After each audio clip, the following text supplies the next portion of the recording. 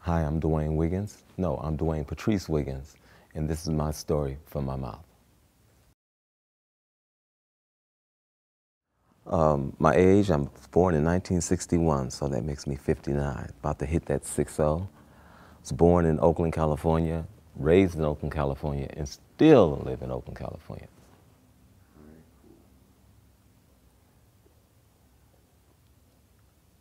How would you say was your upbringing? Poor, middle class, or rich? He was richly poor, poorly rich. It was, we didn't have much, of course. I mean, it's everybody's story. Coming up, especially in Oakland, West Oakland. We didn't have much, but we had everything because it was a big family and we all stayed in a 2-bedroom, 8 people, 8 bodies. It was crazy, but it was beautiful as far as I remember. Did you grow up in a single parent or co-parenting home? I grew up in a co-parenting home. It was my stepfather.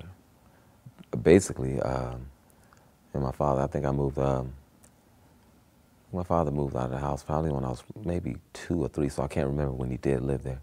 But my stepfather was most of those memories growing up, and he was out of the military, so real strict dude. That's what I remember about those growing up. As a kid, what did you think you would be in life?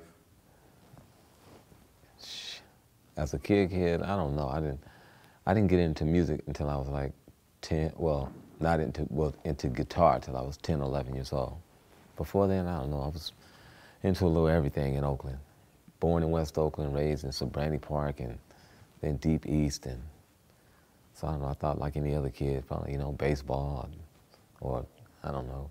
What was I into? Back then, simple stuff. We didn't have all of this tech shit going on, so it was probably something very simple, like working on cars or something. What was your first career choice?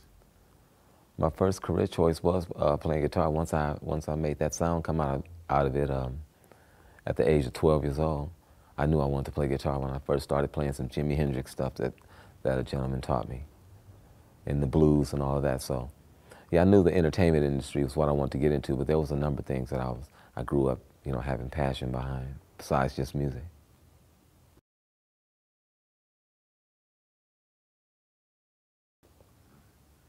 How far did you get in your education? I graduated high school, did like just about one semester of college, junior college, married junior college, and then I ended up getting a job. And yeah, that took me out of that. Even when I was in college, I think my major was computer science and my minor was music. I would have been messing with the Steve Jobs partners if I would have stayed, that was like 80, 81, I would have been giving it to them, boy. But I ended up getting a job at Bank of America, and that took me away from that.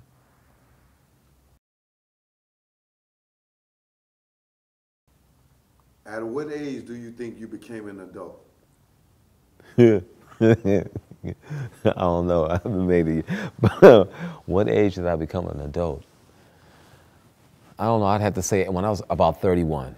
That's what, on some realness, about 31. And when I had my first child, my daughter, and then just responsibilities and just certain things hitting you. But yeah, I was one of those kids that I was staying at home. You know what I mean? I was loving, staying at home with your mom and such. And even when I did, we got successful with music, and I made money. I bought a house. I moved my mom in with me. So that's just what it was. But yeah, I think I would have to say about 31 is when I grew up, or began growing up. At what age did you make the career choice that people know you for? I made that career choice at the age of about 13 or 14. I used to play in a lot of nightclubs. So I made the career choice for my life at a very young age because, it distracted me from a lot of things in the streets. That guitar was like a shield, like a weapon for me. And yeah, I made that choice up a long time ago. Of course, everybody said, oh, I'm gonna make it big, I'm gonna make it big. You never know. Even when we probably did get our first hit, I still didn't realize it because I was so gassed and just, just hitting the clubs and all of the, back then in the 70s, it was a lot of, you know, the pimping and the whole bit going on. And I used to play for a lot of the motorcycle gangs as a kid, you know, the East Bay Dragons and playing for, I mean, so I don't know, I just figured, you know, this is what I want to do. I didn't know at what level.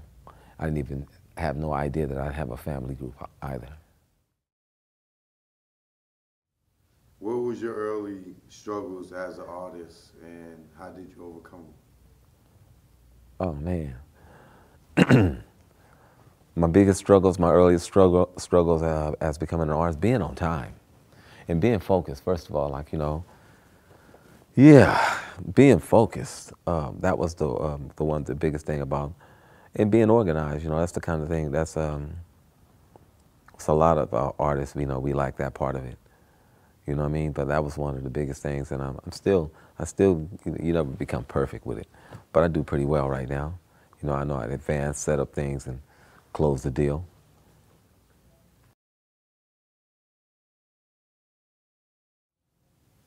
Did you have anyone close to you that didn't support you? Anyone close to me that didn't support me?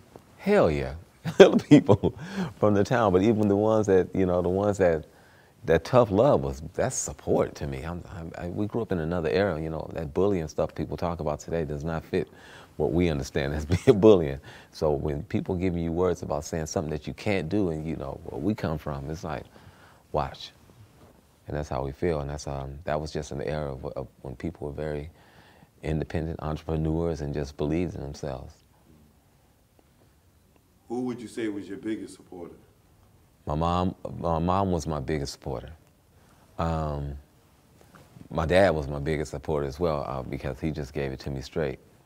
You got to take it to him, son. You can't just play guitar. You got to get up there and you know, entertain, all that type of stuff. My father was a blues singer, and he played guitar, but yeah, he was like, you got to entertain. So those were my biggest supporters. But the town, Oakland in itself, man, you know, growing up in a community like this is powerful, you know. Growing up watching the Black Panthers and giving rallies in Defirmary Park, living across the street from there, watching Sly Stone and Graham Central Station rehearse and all of that. That's incredible.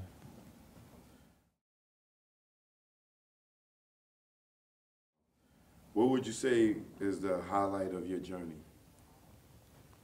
The highlight of my journey is still being here, still fucking being here. That's the highlight. Real talk. Let me just talk about it. Because, you know, we lost a lot of soldiers in our family. You know, 2 brothers, my older at the age of 24, and then I was 13 when that happened. Then my younger brother, who when we first did our album, he was 24. So a lot of stuff spooked me. Like, I never thought I'd see 30. Real talk. That's why I'm saying I know what 31 is when I start growing, because, you know, you got past that. But what was the question again? I'm sorry, man. What was the highlight of your journey? The highlight, okay. The highlight would have to be the fact that when I see a younger generation inspired by music that we just spontaneously came up with and just had the opportunity to learn and grow with, that's been my highlight. You know, when I hear people cover our music and the whole bit, and it's songs and stuff, and it's chords popping off that we understand, and instruments, and I'm hearing that sound, the 12-inch drum machine or whatever, that has been the highlight, to know that we serve the community and we serve this craft proper, you know what I mean? Living up out here, leaving something that another kid can pick up on it and take it and pass it and take it to the next generation, and take it to the next level, actually, yeah. That's the highlight to me. What would you say would be the highlight of your group, Toni, Toni, Toni? Wow. The highlight of Toni, Toni, Toni was, there's so many highlights.